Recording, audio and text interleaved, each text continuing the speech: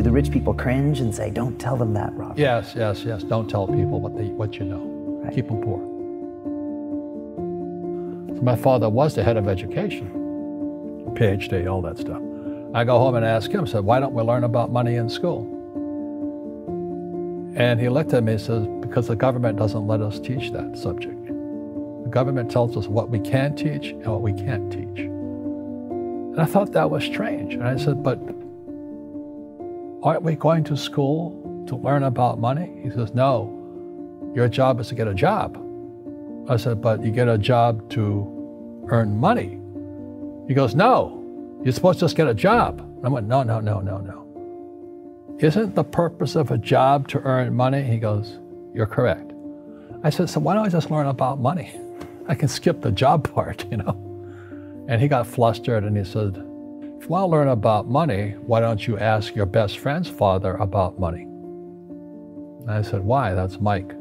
So I asked him. He says, because Mike's father is an entrepreneur. And I said, what are you? He says, I'm an employee. I'm a government employee. I went, oh, what's the difference? He says, the difference is an entrepreneur must know about money, or they're no longer entrepreneurs. And he says an employee doesn't have to know anything about money, because the government will take care of them, the company will take care of them. So I'm all confused. But I took my dad's advice and I trundled over to Mike's father's office and knocked on his door and I said, hey, I'm here, 9 years old. Teach me about money. He says, beat it, kid, you know. But that's where the story of Rich Dad, Poor Dad started. And finally, through persistence, my rich dad started teaching me about money on one condition. And that condition was he would never pay me. He says, the moment I pay you, you think like an employee. He says, that's the trap. Entrepreneurs work for free. And now I'm 9 years old, my head's going cracking in half. He says, you never want a paycheck. You understand that, kid? I said, okay, I got it. And he says, well, how do I make money? He says, that's what entrepreneurs figure out. It's like, so how do I learn about money? So he would just break out a Monopoly game board. So I would work for free. I'd pick up cigarette butts, and he had hotels and restaurants, and I would clean and do menial tasks. And as I got older, I started getting into office work and marketing and accounting, and I was an apprentice basically, but I always worked for free. And he would teach me about money, but the way he taught me about money was playing Monopoly. And finally one day I got upset. I said, well, when are you going to teach me about money? He says, what do you think we're doing? We're playing Monopoly. He goes, no, no, no, no. What do you think we're doing? We're playing Monopoly. He says, what do you think we're doing? So I don't know. I'm teaching you about money. And then that's when, you have one green house. He says, there's many formulas for great success in money. There's thousands of them, but one of the best ones is found on the game of Monopoly. It still is today. 4 green houses, 1 red hotel. I said, what? He says, one of the greatest ways to acquire great wealth is playing Monopoly in real life. 4 green houses, 1 red hotel. Well, is that all there is? He goes, that's it. And he says, what do you think I'm doing? And I went, I don't know. So then he took me out and he showed me his greenhouses.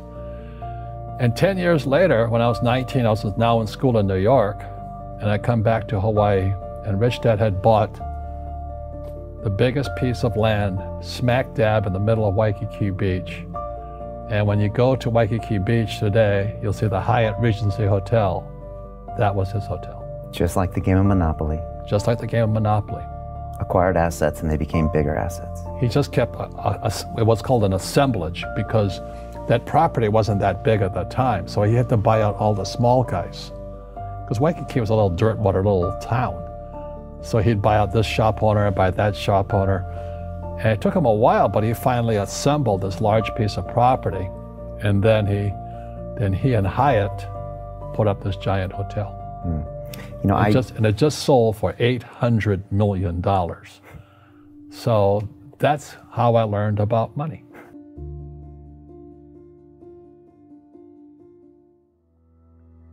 I've had financial crashes. I've had people stab me in the back, but they're all good because I grow from it. That's spirituality. Right. You know, people who are afraid of making mistakes, like they teach in school, they don't ever grow. Because spirituality is there's good and there's bad, there's right and there's wrong, there's up and there's down. Most people only want to be right, they only want to be positive. Well, you can't have that. That's not reality. Well, I wasn't poor by most people's standards, but I came from a family with a poor attitude, if you know what I mean. Because rich, poor, middle class, poverty starts with a fundamental attitude. Poverty is passed on. It's taught in your families. And middle class is taught in families. And so the people right now who are sitting at home, who are struggling financially or worried about money or unhappy, they may be making a lot of money, but unhappy with what they're doing, it was probably taught to you.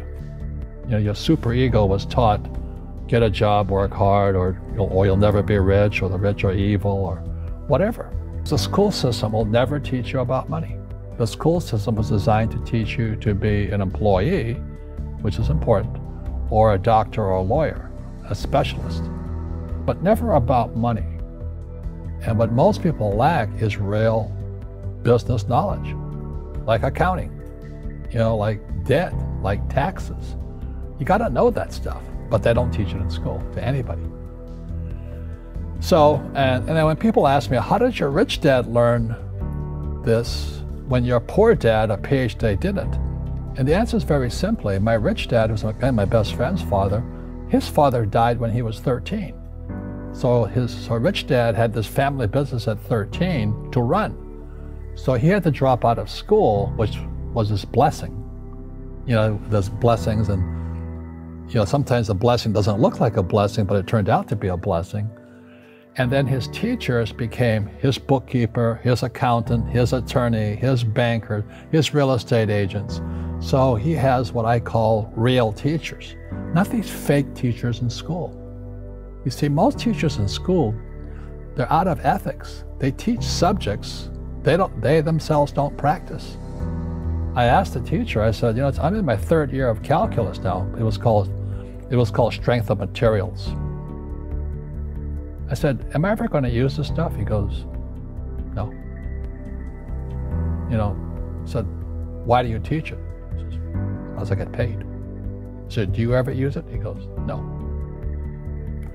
And that's why, you know, you have to, in life, one of the things I suggest to people, you got to find a real teacher versus a fake teacher. And a fake teacher is somebody who doesn't do what they teach. And a real teacher is doing what they teach every day. So my accountants, my attorneys, they're in it every single day. That's how I learn, because every day I'm solving problems in my business.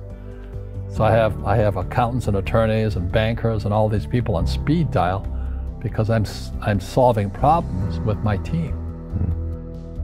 I see you giving this knowledge out, and yeah. Do the rich people cringe and say, don't tell them that, Rob? Yes. Don't tell people what you know. Right. Keep them poor. But, you know, unfortunately, the poor, as was in the Bible, I'm not real religious, the poor will always be amongst us because it starts up here. Right, it's that fear mentality. It's in their words, you know, and the words become flesh. Again, I'm not really religious. I flunked out of Sunday school also. But when they say I can't afford it or I can't do that, they go down. They become what they say.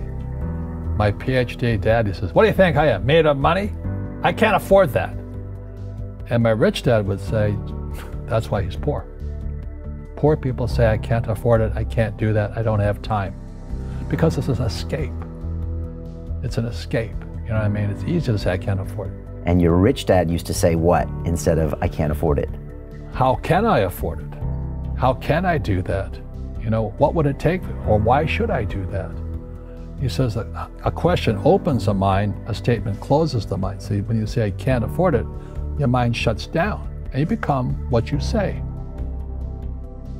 Rugby is a team sport, but so is soccer. The rules are different. And other people are golfers. They play by themselves. And so everybody's different. So my game financially is business, number one. Second is real estate. So what I say to young people is, you find your game.